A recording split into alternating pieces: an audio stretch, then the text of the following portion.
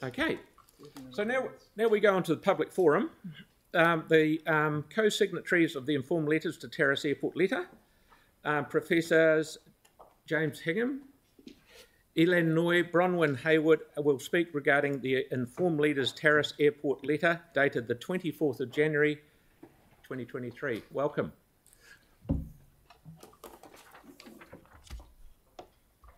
Kia ora. Good morning, Mayor Major, councillors and staff. Informed Leaders is an initiative of 11 leading academics from New Zealand universities that have a shared concern about the proposal to build an international airport at Terrace.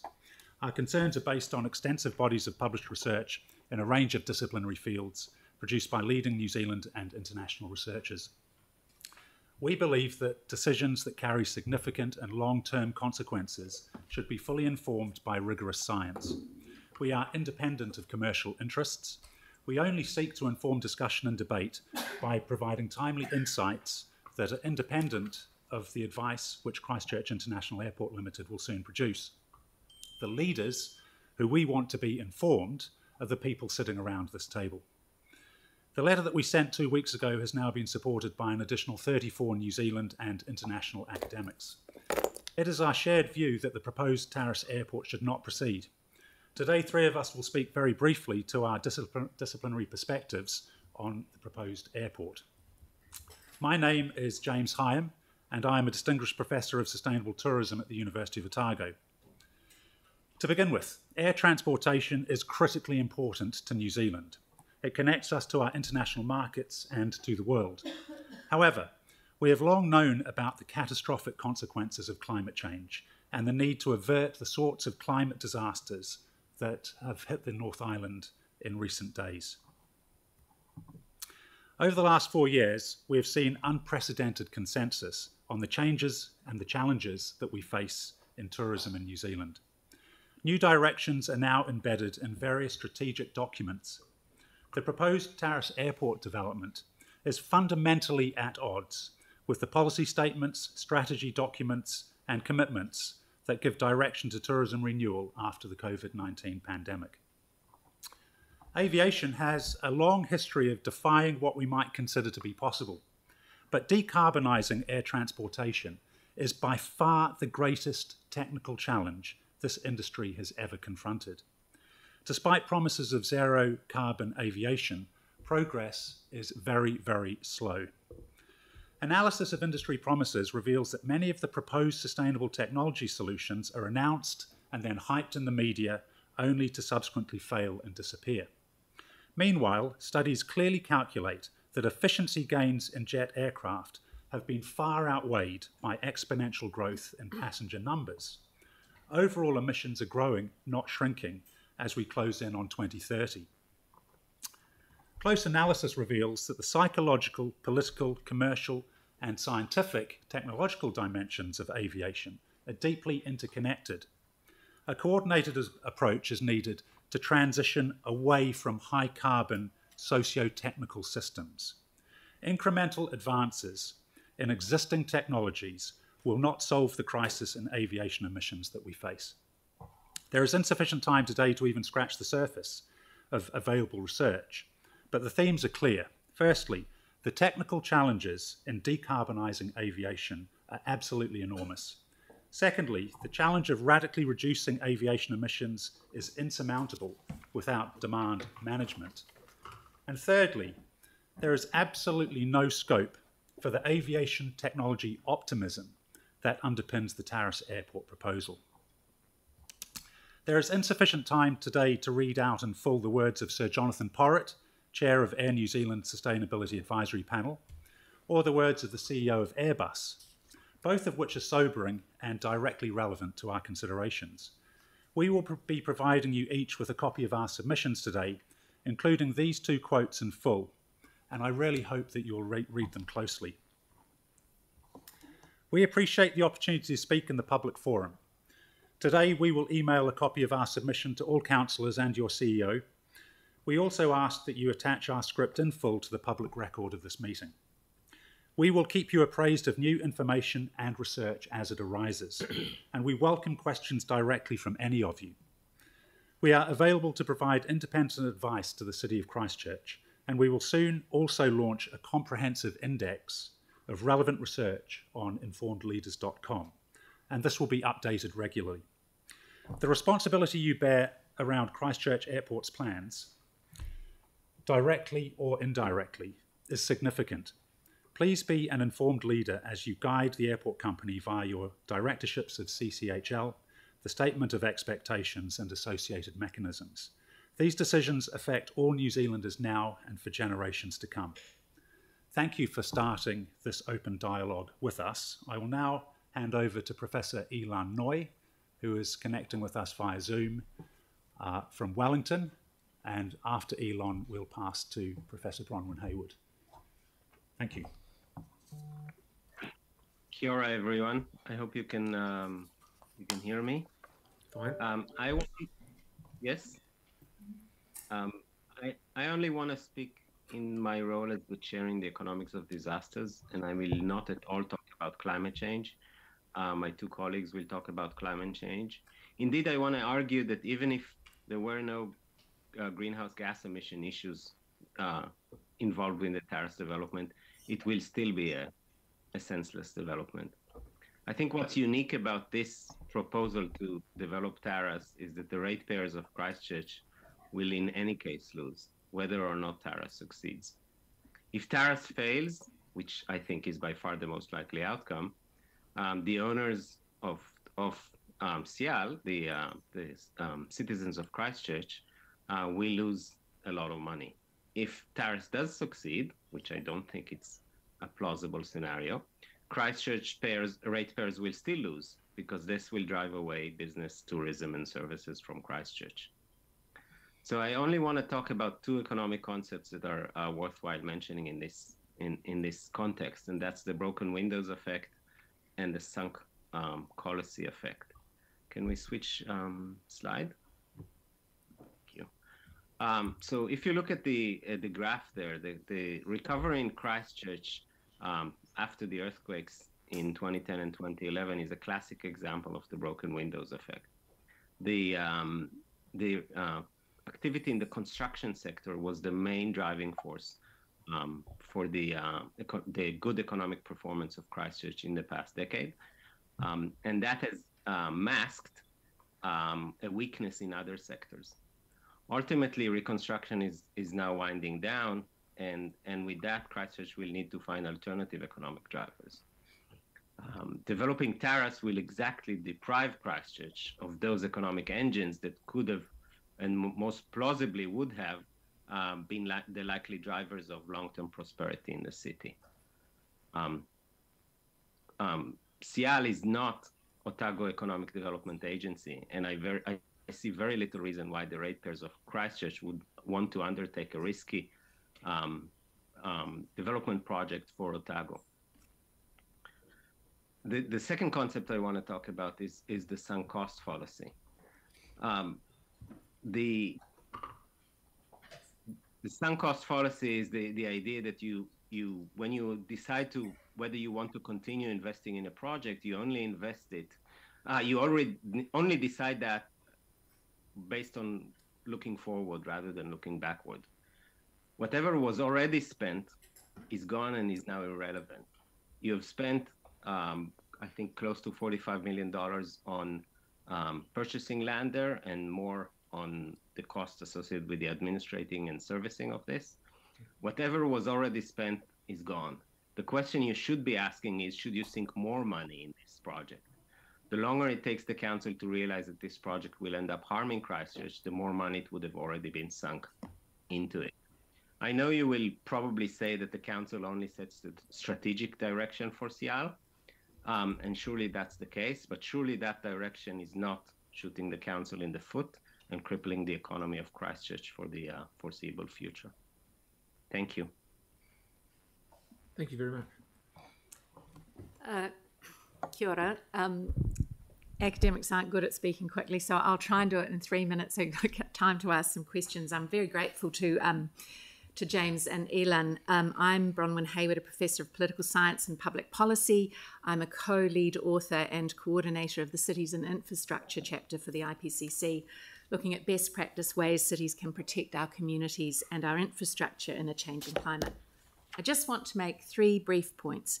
First, I'd really like to thank Mayor Phil Major for a really positive and powerful statement that he made in his campaign, that we need to future-proof our city and district by recognising the impact of climate change and the changing regulations we're going to have to meet, that we need to make sure that we're working with the leading climate change experts who can advise the council, and that he wishes to support the big investment that's spent over the next 10 years in climate change and to see that huge investment spent wisely.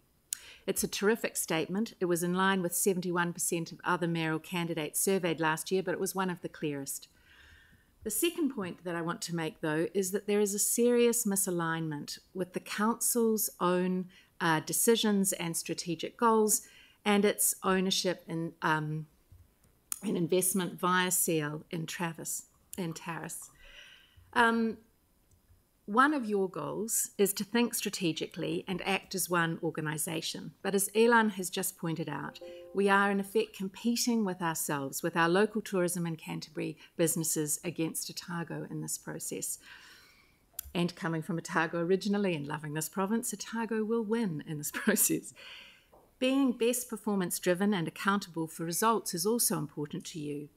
And this is not an accountable way to invest in a new airport, in new infrastructure, at a time when we know that air travel has a significant impact on carbon emissions, and the future liability that that opens the council to. As our attribution science improves, we're able to calculate exactly what contribution a large infrastructure build like this makes to the really big storms that we're seeing, for example, in Auckland.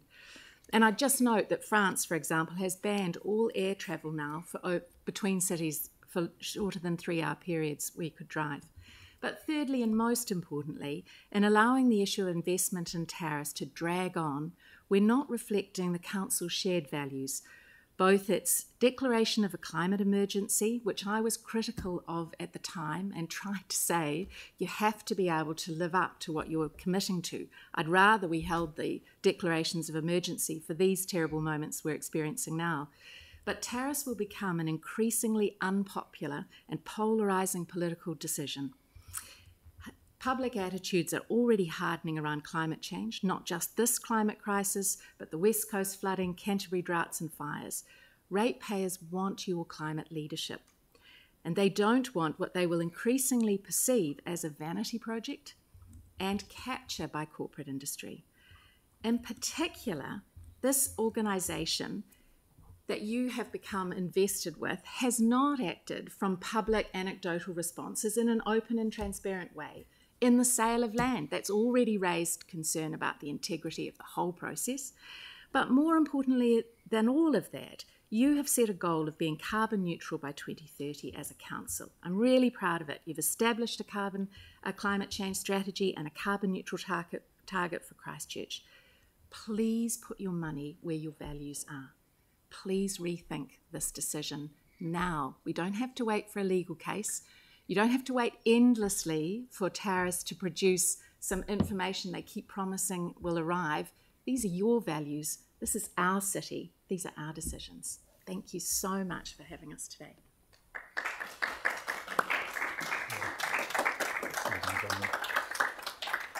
Thank you very much. We've got time for some questions. Did you have one, Jake?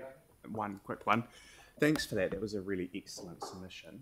What I'm curious about is obviously, it'd be impossible to misunderstand the message, don't build Taris, but obviously a growth in aviation could still occur through the existing airports in the South Island, and what I'd be keen to know what your view is, or your collective view is on whether we should introduce a cap or a reduction on the amount of air travel into the existing South Island airports. It's a great question, and it's a very complex question.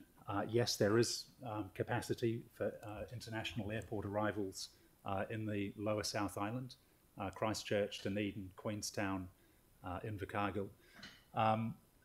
The point that I really want to emphasise is the need for socio-technical system-wide transitions.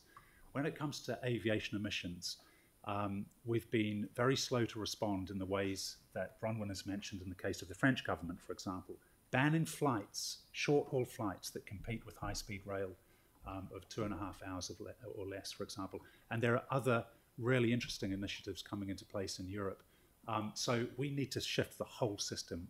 And I mentioned, you know, science and technology will play a crucial role in the future of aviation, but so will politics, and so will policy interventions, and so will psychological behaviour changes in air travellers. And we need to think of all of those things together.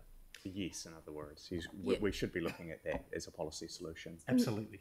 But also think about the infrastructure, because it is far less carbon intensive to extend the infrastructure that you have in Christchurch than to actually build a whole new airport.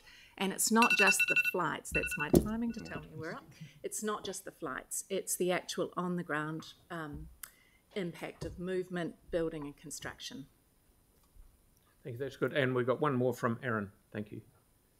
Yeah, so obviously early on the airport companies showed us modelling that having terrace reduces carbon, like the net amount of travel in and out of the South Island. So that would be, they would show us, but you showed the example that aviation is growing, and you're correct, aviation will continue to grow, no matter what New Zealand bans, it will continue to grow. The world's population, even under COVID, grows at 83 million a year net. Quarter of them will travel by planes in their lifetime, most of them probably every year. Aviation itself has to change dramatically. The incremental statement, 100% correct, but from 1939 to 1945, we went from the biplane to the jet plane. The Lightning was created at the end of the war. That's a phenomenal shift when it needs to happen. At the moment, there is no will, so there is no way. But it's once the will kicks in, then we can reduce carbon in air travel, like hydrogen, for instance, and the Christchurch project is a great example of that.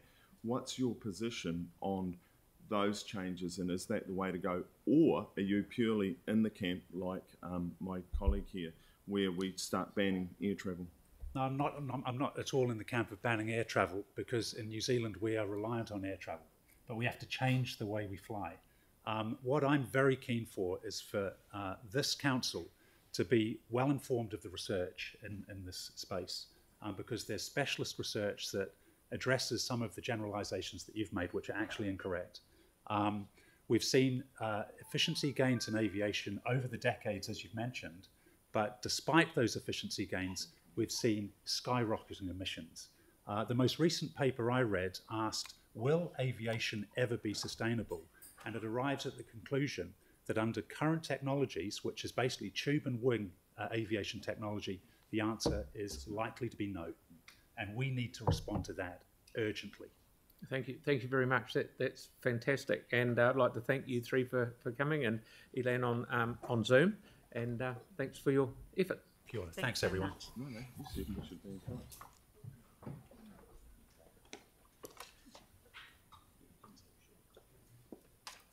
So we now move on to the next item, which is Gap Filler, the Green Lab, Life in Vacant Spaces will be updating us on the work they have accomplished as recipients of council funding. So first of all, we've got Kai from the Green Lab, and then we'll have Lydia from Vacant Spaces, and then Kate from Gap Filler. So welcome. Sorry, Phil, it's Lydia first, Life in Vacant Spaces, is that right? Kia ora koutou, I'm Kate Finity, so I'm from Gap Filler. There was a little bit of a mix-up with the names. We were going to swap presentations around. Did you just? Thought it easier just to stick with what we've got. Yep. Well, welcome anyway. Thank you. Thank you for your time today and your valuable investment in creating a playful city for everybody. The regeneration report that you've got coming through details tangible outcomes for the last 6 months. So they're playful interventions that have helped to create a playful, livable city. I doubt we'll have time for questions, but feel free to send me an email or give me a ring. I've just got one slide up there. It shows what we've achieved in the last financial year. So for a small organisation, it just shows the reach we have. Bit of brief background into Place of Play. So we're almost halfway through multi-year funding to make Ōtautahi a world capital of urban play. Play invitations and social interactions in the city that kind of build community and build that connection to place. And also using play as a way to engage more people in council decision-making and planning processes. So this funding has allowed a almost full-time urban play coordinator, that's me. We've created a Place of Play brand with Aoriki Creative and a Place of Play hub at 153 High Street. So that's an urban frontage for urban play, also a place for workshops and co-working. Please feel free to drop in and see us sometime. Some of our projects are focused on young women, so we're using free skating events to create safe spaces for them to play in the city. We've also filmed people from diverse communities, filmed them in play and projected them in Cashel Street. It's about sort of celebrating diversity, but also bringing a bit of light to the central city at night. We've brought play that's normally hidden from view into the city, slacklining events, community music festivals, worked with Sokotika to bring public circus workshops into the city. But there's a bunch of other stuff the report touches on, but what it doesn't speak about is all the advocating that we've been doing to enable play. So early on, we realised we can't do this on our own. We can't create an urban play capital of the world. So we've partnered with 16 other organisations that all bring their own expertise and flavour to creating an urban play capital. But it also needs to be even more than that. So we need to allow our citizens to create play. So you'll notice the outcomes. They're all collaborating with others, either organisations or independent artists. We want to continue this trend, so we're building playful and resilient communities. So rather than one-off installations, this 3-year funding really allows us to sink deeper into connecting and building relationships, creating play, leading and advocating. So I just want to briefly talk about one project that we're doing this. So last week we were told our Play About Place collaboration with Melbourne RMIT University Urban Play Lab has been successful. So the Australian Research Council has approved $80,000 towards this project. We're working with Dr. Troy Innocent from RMIT to develop this in Ōtautahi. So it's already run in Melbourne. This is the first city outside of Melbourne it's coming to. It's an urban art experience that brings the city to life via mixed reality, a journey where players are actually prompted to reimagine the world through urban play. We've also got funds from Christchurch and NZ and Smart Christchurch, so that's $50,000, and the majority of this money is going to go into local artists to create new public works, but also playful events and installations in the streets. So that's awesome. There's also monitoring and evaluation, so we're going to test and evaluate the impact of urban play on social wellbeing and community connection to place, because it's no good if you don't have something to kind of back up what you're doing. So just in terms of timeline, it's all about timelines, isn't it? So in 2021, we began these talks. In 2022, we developed the framework and applied for funding. 2023, we've just been successful. So we're creating artworks, events and installations, and then launching the journey in 2024. So this long-term funding makes these longer-term projects really possible, so we can really sink into it. So there's been a lot of conversations and groundwork, but we promise you that this sort of labour is about to bear fruit and allow this place of play to be stronger and have a lot more impact. Have I got any more time? You've got a minute. Yeah, okay, a minute. Yep, all right. So another thing we're focusing on is an urban play festival, so a bit of a cross between Scape and the Buskers Festival, but we don't want to have the community of Christchurch so much as viewers. We want them to be participants in this. And the idea of having a festival for like a week long is that some projects will continue throughout the year. Oh, hello. Oh, okay, all right. If we have time. Yeah, far away. Yeah, carry on. Yes, but some of the projects will continue throughout the year. And so we're also looking at the climbing traverse in the central city, a musical walk operated by Senses, our play trail as part of the Urban Walking Festival. So yeah, a whole lot of stuff going on. Thank you. Tyler, have a quick question, please. Yeah, well, my jaw dropped looking at all of this, and I actually wondered who did all of this around the city, and it's you guys. So it's really cool. Just a quick question around the future of gap filler. Say in the long term, where do you sort of see yourself, and what's your vision for the city as a whole? I'm talking about the CBD. Apologies, CBD. Yeah. Okay. Like I'm quite a visual person, so I just imagine is this kind of what you're aiming for? Like a lot more colour, a lot more people in the streets feeling free to kind of play. At the moment, I mean, I'm an urban play coordinator, but I feel a little bit nervous playing in the city. There's a lot of shiny new buildings, if I'm honest. So it's about, it's having someone like me to invite other people and say, come on, we can do this. Yeah, so like the climbing traverse in the city. So it's youth coming in, so they've got somewhere to play and actually being active.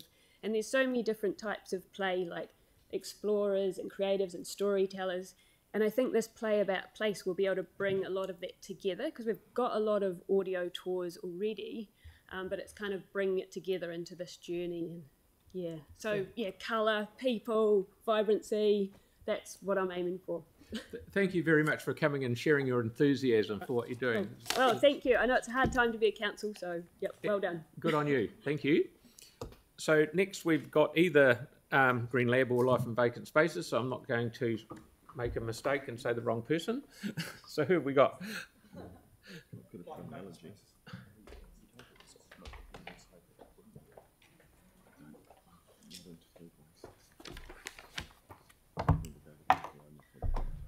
Kia ora everyone, thank you very much for inviting us along to update you today. My name is Paul Lonsdale. I'm a volunteer trustee and current chair of the Life and Vacant Spaces Trust. We have 7 volunteer trustees, 1 project director and 1 project coordinator. Lydia here with me this morning. We just flip to the next slide. We are Lives, that's our affectionate name that people call us. We bring life to vacant spaces. We connect owners of vacant land and buildings to those who have big ideas to fill those spaces. We're passionate about helping people and helping create a city that anything can happen and anyone can give something a go. We are a charitable trust, and we broker spaces for community groups, creative projects, social enterprises and startups. We also organise the background stuff, and this is stuff that people don't often relate to our work. So sometimes people engage with our projects and may not even realise we've been involved. So we organise the leases and lease agreements, offer advice and project support, make sure insurance is covered, help people through the hoops, and we all know there's lots of hoops involved in getting projects off the ground in the city, and we curate spaces and activities. So we're currently celebrating, or celebrated our 10-year anniversary last year with the book that you have in front of you. Currently we manage 21 sites, and of those sites, 9 are inside, so they're actually inside vacant property, and outside sites we have 12. They're not just located in the central city, as some people may expect. We currently do 12 sites in the central city, but we do other suburban sites, Linwood, New Brighton, and so on. So the total days of activation, and this is since our multi-year funding, which we have really enjoyed from the council, it has enabled us to really focus on what we do. Often, as you know, with yearly funding, 2 or 3 months in the lead up to the new funding round, we're spending time organising reports, and that's really taken us off our game. So we really have appreciated that multi-year funding. The total days of activation is 13,191. Total projects over the period is 75. And if you look on the book, we have in total, since our inception, done over 700 projects. So you could extrapolate the days of activation by about 3.5 on that 13,000, giving you an indication of the size of our work. I'll just pass on to Lydia to update you on some of the projects. Kia ora koutou. I'm Lydia, as Paul said. I'm the project coordinator at Life in Vacant Spaces. I've been extremely privileged to have helped, mentor and watch amazing people's ideas come to life. And I believe that the work Lives does can really help people connect with the cities, help with development, growth and change. I'm briefly just going to run through some projects that we've helped. Gap Filler, the Danso mat, I'm sure you've all had a boogie on this by now. The coin-operated X-laundry mat washing machine, power 4 speakers with surround custom-made sprung dance floor, and this can be found on Manchester Street. And Lives is the site broker for this. Robbie Cavola, she is a local artist, and she had a site in the city centre.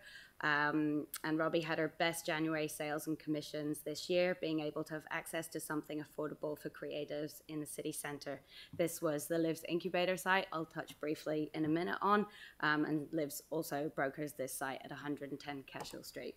The Green Lab, which we'll hear more about from Kai in a minute, so I'll just skip past that because you'll know more soon. The Learning Lounge was another site in the city centre, brokered by Lives, another collaboration site for fostering learning and discovery. And I've covered some of this information already, as we're celebrating our 10-year anniversary. You may have seen our hoardings up through the city centre last year. with the book, which was supported with some funding and support from the University of Canterbury. But I just want to emphasise that we have done a lot of work in the city, not often recognised, where the piece in the background that actually helps get these projects off the ground and in place. The projects are varied in scale and shape, outputs and participants. They have reached, and as I said, not many people often realise we've been involved. But we do have 7 volunteer trustees who are all passionate about the work that we do. We have some great staff that actually put this stuff together, and it's not a lot of time each week they have to do this work, but when you see the scale of what the output is, it'll give you some sort of idea of what we actually achieve. Livs, as you can see, Livs feels that evaluation of projects is just as important as the project itself. This really helps us build on the learning so we become more knowledgeable as an organisation and can help with a wide range of different projects, as no project is the same, as you've just seen from the short mention of some that we do. I'll just touch real briefly on the Livs Incubator, which is a 20-foot container. You can find it on 110 Cashel Street in the city centre. This is created by Livs, and the land is brokered by Livs as well. It's a testing ground for communities, entrepreneurs, creatives, and educators. The Livs Incubator provides participants with accessible, affordable, and temporary creative city centre space where individuals can release their vision. And we've got a criteria which we love to stick by, and I've got a short minute clip as well, which just has a bit of feedback from the participants.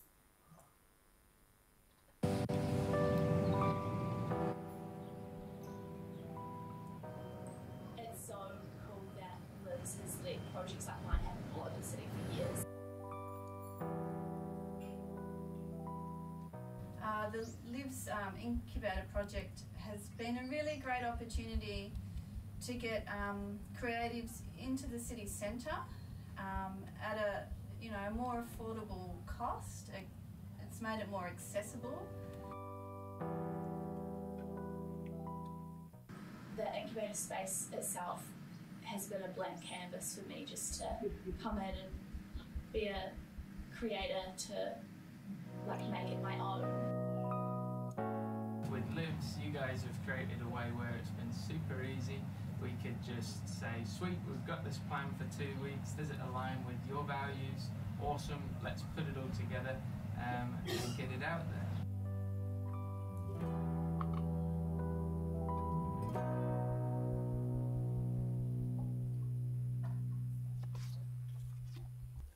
That leaves hopefully some time for some questions. No, it doesn't. No, it doesn't. No, thank you very much, Lydia and Paul, for coming in. And I like the bit where you help people jump through hoops, because it certainly sometimes gets a bit like that. And do you hire out the crystal ball? Sometimes I think I could do with it. But thank you for coming in and sharing with us No what problem. you do. Thank you. Thanks Wonderful. for having us.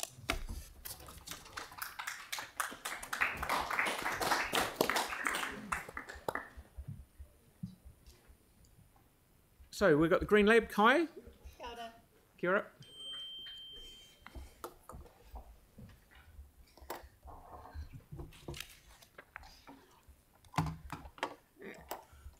Tēnā koutou katoa.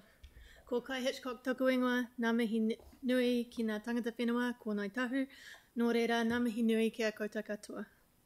Morning, my name's Kai Hitchcock. My pronouns are they, them, and I'm director at the Green Lab. Thank you for having me to speak this morning. I'd briefly like to acknowledge that we're in a national disaster, and we're an organisation born from a disaster, and we know the struggle that and time it takes to get through that. So just thinking of all of those who are in the midst of it up north. Right. Can I click through here? Hello? Okay, hopefully. We're driving. All right. The Green Lab creates urban green spaces that support strong social connections and promote wellbeing in Ōtautahi, Christchurch. A wealth of research shows that green environments have a fundamentally positive impact on our mental and physical health. Thus, creative greening is the vehicle through which we work to make change. We began as Greening the Rubble, and Christchurch City Council has supported us since the early days. We have delivered well over 70 temporary greening projects in Ōtautahi with and for our communities over the past decade. Hopefully you get to read the slides. I'm not sure what the thing's doing. All right. We are super grateful to have a 3-year funding agreement with you. All of our current work is built on the platform of your support. We work to create a livable, connected city and to foster sustainable and environmental awareness. Your funding covers about 30 to 40% of our operational budget, which primarily goes towards paying our team, for material budget for our community co-design projects, and towards our events program. Your support enables community engagement, participation, creating volunteering and upskilling opportunities. It allows us to be active and engaged with others who are also engaged in shaping a unique identity for Ōtautahi and connecting communities or caring for the environment. Other funders see your backing and they support us as a result, so thank you. Here's a quick look at what we've done with your support since September 2021. We've delivered 3 iterations of a community co-working and event space called Understory. We designed all the furniture for the project and brought in 300 odd plants to each of the venues it was hosted in. The Arts Centre, Te Matatiki Toiwara, the terrace opposite Little Andromeda, and the Welder, venues which Life and Vacant Spaces helped us secure. We invited people to join us for co-working, hosted events, and ran our own community programming over the 16 months we were operational. Despite the ongoing impact of COVID during this time, each of the iterations was really well attended and hosted multiple events and groups. Being the Green Lab means that we test ideas, and at Understory we were testing a pay-as-you-can user model, which we hoped would increase options for people to work in the central city after the effects of the pandemic. At the end of 2022, we made a decision to pause Understory to look at the attendance data, purpose and numbers in detail, and make decisions about whether we seek specific funding and a more permanent venue for the project. However, as part of Understory, we started several regular community connection events which are continuing. Queer Games Night, Wednesday Riders and Whare Tiho.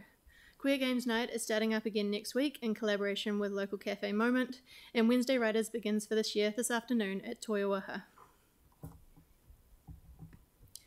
We've been working with the Neighbourhood Trust and their community to design and build the Mairiho Neighbourhood Garden, which is located behind the McFadden Centre.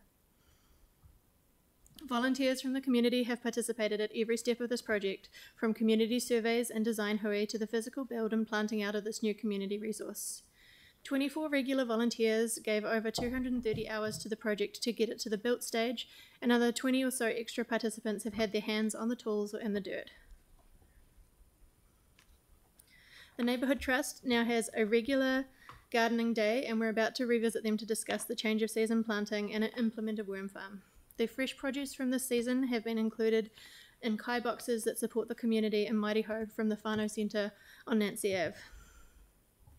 Our impact here can be summed up by the community development worker Don, who said that they are incredibly grateful to have the experience and knowledge, processes, systems, timelines of when to do certain things, and access to the resources that enhance this community garden build. The Mairiho Neighbourhood Garden is a testament to the Green Lab's hard work and support for the Neighbourhood Trust as we endeavour to bring transformation to our community through this project. We've got a few new projects on the go at the moment, and we're scoping some others. We're working to tautoko the Kahukura Rongoa Trust as they work on a project called Whakapai Te Whenua, a Kaputahi Reserve, and we've been on site to several hui, and we'll be taking the lab, our mobile workspace, there this summer for them to use in their restoration mahi on the site. We've also been developing a project called Wahi Taio for the past year outside of our core funding, with multiple organisations involved in the design process pro bono. Whaitua Ore here, the performance components of this project have recently been commissioned for the Streets for People installation upcoming on Gloucester Street, and we're working with other partners to see about delivering a larger proportion of the project elsewhere. As you can tell, no 2 days are the same at the Green Lab. We usually have a mixture of projects and events on the cards. If you'd like to know more about what we do, I'm really happy to connect in person, or you can find out more about us on thegreenlab.org.nz, and you can keep up with our projects at the Green Lab NZ on both Facebook and Instagram. We really appreciate your ongoing support of our mahi. Thank you so much for your time. Ngā mihi nui kia koutou katoa. Thank you, Kai, for coming in. That's wonderful. Now, I think you'd agree we've got 3 very exciting, passionate groups who have all presented to us this morning, so well done to you all. Thank you. Kia ora.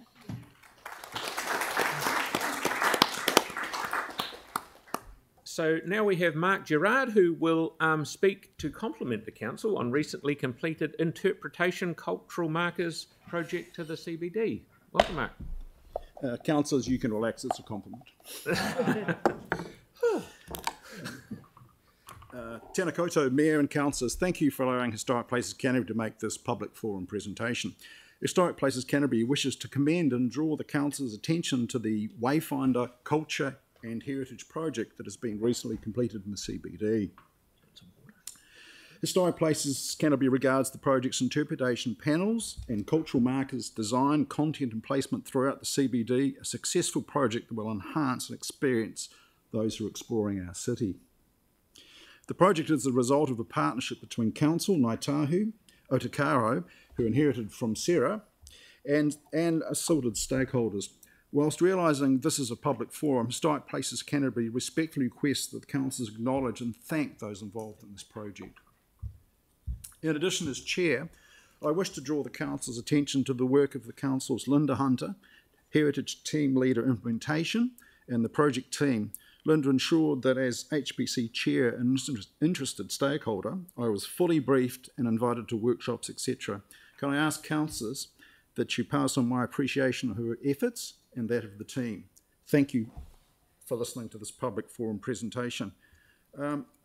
We've raised this issue before about bragging, and I'm mindful that I'm in a strange position because I'm in a room full of councillors, professional politicians, whose informal CV says you must have a skill for self-promotion. I also have a comms team, which is probably the largest one in Christchurch, under the juris of the CR and the council. And I've got recent projects, the Christchurch Town Hall, which is an outstanding success, which should be the gem of our city.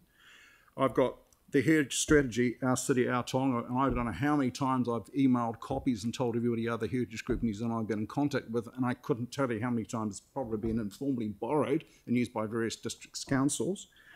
I've also got Canterbury Stories website, which is an outstanding project which everybody have talked up on the Canterbury project, round on the heritage groups through Canterbury I've told about, including a group in Waimate who are interested, who informed me they're 10 kilometres within the Canterbury boundary, so they're interested. And we've also got this wayfinding one, which apparently didn't have a formal unveiling, and the project team has now been disbanded. And I think it's about time, I've asked before, that this council bragged on its positive projects. We're quite happy to talk this one up. In fact, we've actually, our newsletter, the Historic Places Aotearoa newsletter, Oculus, has already featured an article on this wayfinding project and the heritage strategy. So I would like you to start bragging about these good things, if you wouldn't mind, because the staff have done good work, and I think they should. I don't think they should tell the rest of New Zealand that they've done this. But thank you very much. Any questions? Yeah, thank you, Mark. Has anyone got any questions, Mark? Okay. Tim, thank you. Yeah, look, Mark, I just want to say thank you for acknowledging the staff. They get hammered quite a lot, and it's really good that an individual from an organisation comes in and pats them on the back. So thank you very much for that. It's really easy. They do good work. And I should imagine nearly all this is related to the heritage team, which is probably the quality of the heritage team's efforts and those groups that are working with them. They have consistently briefed and kept everybody involved and involved the stakeholders as well as the professional relationships they have. Aaron, and then Pauline. Yeah, thanks, Mark, for coming in. It's always good to mark one of your positive days on the calendar. My pen won't run out in a hurry.